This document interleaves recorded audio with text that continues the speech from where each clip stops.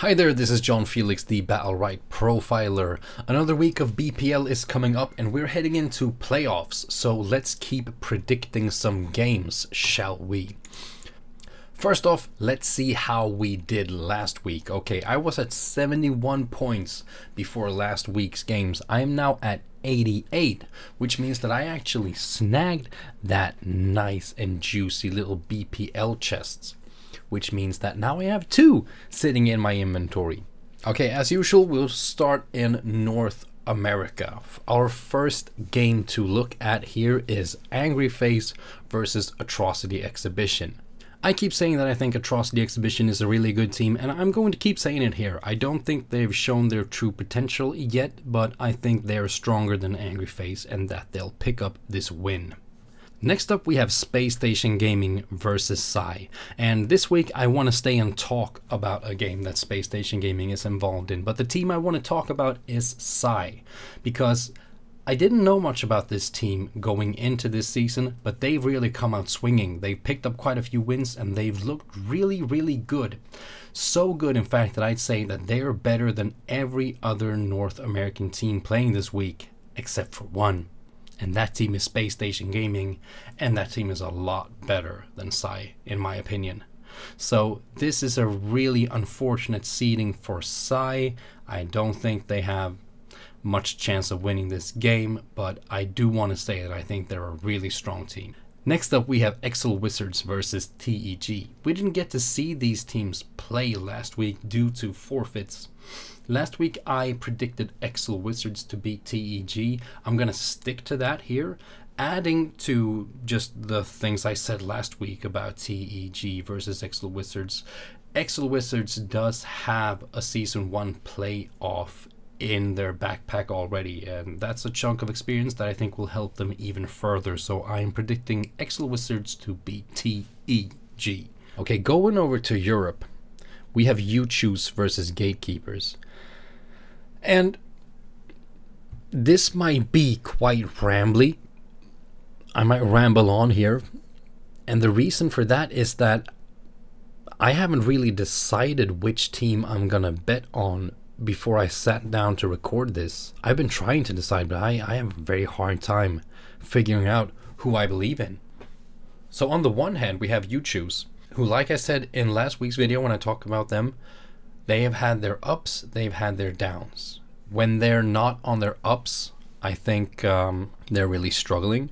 But when they are playing well, I think this team looks really good. I think if they can just raise their lowest level, they don't have to do a lot of crazy things that they already haven't shown in certain games. But if they can bring up their lower level a bit higher and become more consistent, I think this is a really good EU team.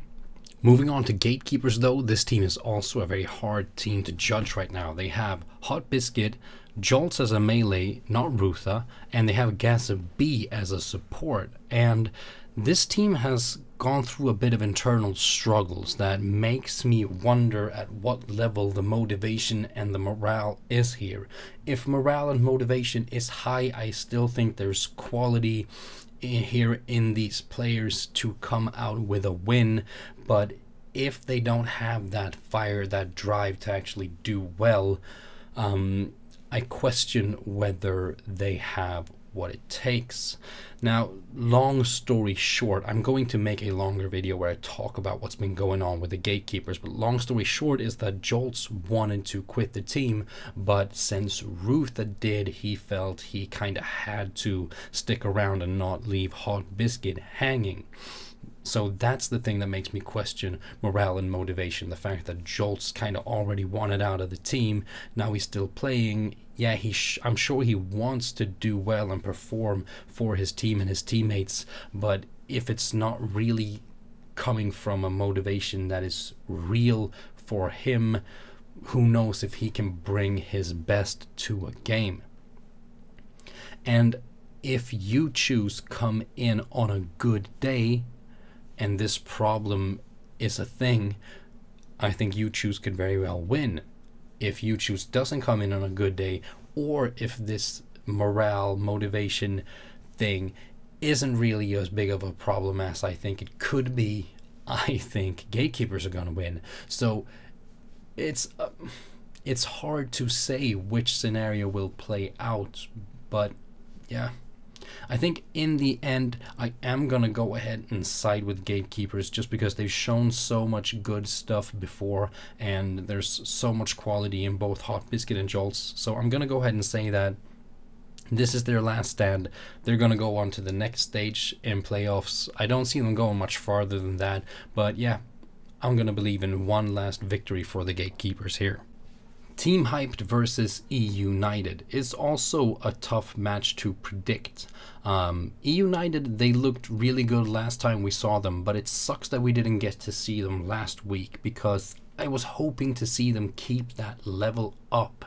But due to forfeits, they played 0 games last week. So the sample size for United is quite small. We've seen one really good game from them, where they look like hands down one of the better teams in EU.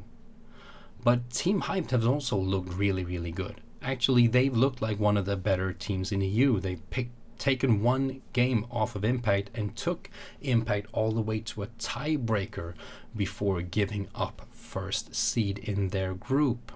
Now, if we had seen E-United play at the level we saw them last time against Gatekeepers, I would maybe lean towards E-United, but considering that we haven't seen that much from E-United due to unfortunate circumstances that really we can't blame United for, but still, due to that, I'm gonna have to go and pick Team Hyped here, just because of, you know, the fact that we've seen more from them this season. So Team Hyped is my prediction here.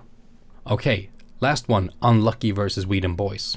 EU is a pain in my butt this week when it comes to predicting. Both of these teams have been in a sticky situation. I think they're both at the bottom of their groups. But there are differences between these two teams though. I feel Unlucky is the luckiest team in EU, because they got in a group that did not have Gatekeepers, Dolos, or E-United in them. Sure, they had Impact and Team Hyped in their group, and also You Choose. Comparing that with Whedon Boys, they got a much tougher group, so the fact that they're at the bottom of their group is a bit more understandable. Also, Unlucky is in the same group as You Choose, who had to reschedule games and therefore started out with -2 points. An even better circumstance for Unlucky going into this group stage. Still, they're at the bottom of their group. And we also got to see Whedon Boys last season, and in that group they were in a group with Impact, Gatekeepers, and Pulse-Drunk. Their Pulse-Drunk was like the worst team in that group, and I think Whedon Boys quite clearly demonstrated that they're not at that level. They are a at least decent EU team. I'd say a good EU team. They've had rough groups 2 seasons in a row now, where it's hard for them to get to a better place than they ended up in. But I think that, yeah, Whedon Boys have proven to be a good team, and yeah, I don't think I can really say the same for Unlucky yet. So I'm going to side with Whedon Boys here. Alright, those are my predictions for this week of the BPL. I rambled on a bit here, mostly because I'm very uncertain of my predictions, especially in EU. So it's very exciting when it's like this. It's hard to make a video like this one where I'm supposed to say what I think when I don't really know, but it makes watching the games even more enjoyable. If you've missed it, I just released a video where I talked to Ciamaro, the Battlerite Sage, about the Battlerite meta. So if you haven't seen that one yet, go check it out. I also have more interviews lined up coming to the channel shortly. So if you don't want to miss them, you could go ahead and subscribe to the channel. I think that's a good idea.